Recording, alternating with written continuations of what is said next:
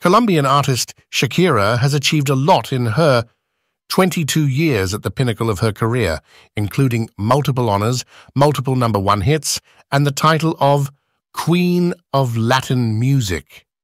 She might not have much more to do. Over the course of the last 40 years, the 46-year-old has become well known for songs including Waka Waka, this time for Africa, Hips Don't Lie, and Beautiful Liar. Her time in the spotlight has also touched her romantic life. Before their June 2022 breakup, the singer spent 11 years together with former Barcelona and Spain defender Gerard Pique. Together, Shakira and Pique have 2 children. The former Barcelona favorite is currently married to Clara Chiamati. Pique, 36, is regarded as one of the best defenders of all time, but things haven't been easy for him since their breakup. Last year, he withdrew from the game after falling down the hierarchy at the Nou Camp. In addition, his business interests have suffered, and his former partner has been harassing him non-stop. Among them was a song she wrote that took home the Best Pop Song trophy at this week's Latin Grammy Awards in Seville. Shakira Bzrp Music Sessions, Vol. 53, is the music in question. Pique has been referred to as a diss track. The lyrics, which featured the line, "I'm too good for you, and that's why you're with someone just like you," also made reference to Pique's alleged trade-ins of a Ferrari for a Twingo and a Rolex for a Casio, directed at his current girlfriend of 24 years old, Clara Chia. To make matters worse, Sergio Ramos, Pique's former Spanish teammate, who formed a strong partnership with him during La Roja's 2010 World Cup and 2012 Euros, presented the prize.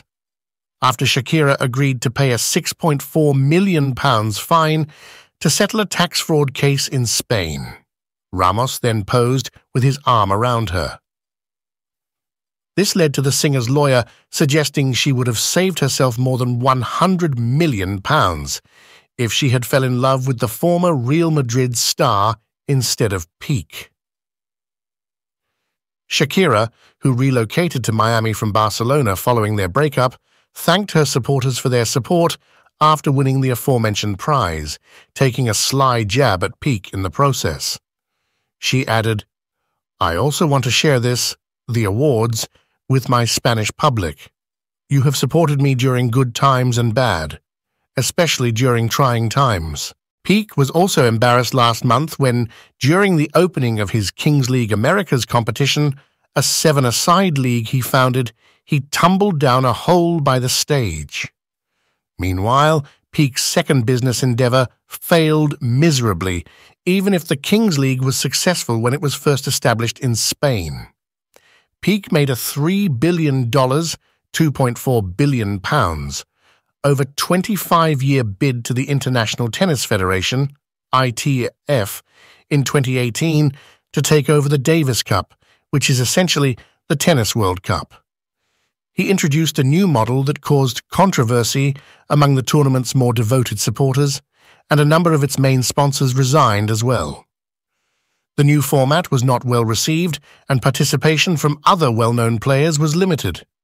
The firm Pique established Cosmos reportedly lost tens of millions of dollars on the 2019 event alone, and as a result, struggled to justify the expenditure. Pique, an avid sports enthusiast who looks up to Rafa Nadal, witnessed the contract fall through in January.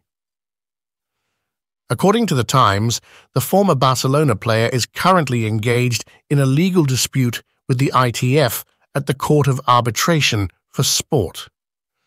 Fans are wondering if Shakira has cursed Pique because of all the misdemeanors he has experienced. This follows rumors from fans that the singer, who moved to start a new life with her 2 kids after leaving Barcelona earlier this year, had a history of curses. For instance, Spain fared terribly in the 2022 World Cup and lost to Morocco in the round of 16, forcing them to leave the competition. Despite controlling 77% of the play, La Roja was unable to break through before losing on penalties. Spain had a humiliating exit, failing to even score a spot kick. Renowned psychic Moni Vidente declared after the competition that she was hired by the Colombian musician to perform a ritual on Luis Enrique's behalf. Shakira's curse, which she placed on the Spanish team, was the one that proved to be effective, Vidente told Marca magazine. Shakira, the ceremony you compensated me for, was designed to hinder their success, she continued.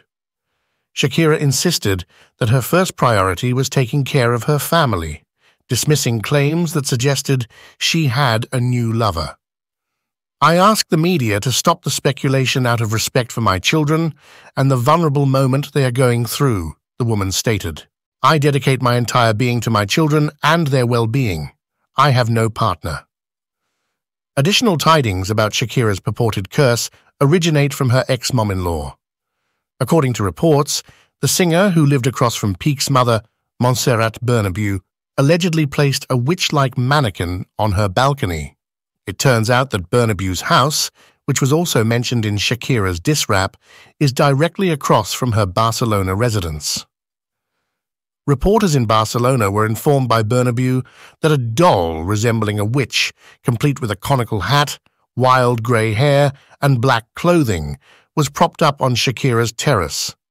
According to reports from Spain, Bernabeu had apparently urged Shakira to move the statue or flip it around, because he thought it would be used for evil purposes, like casting a curse on her.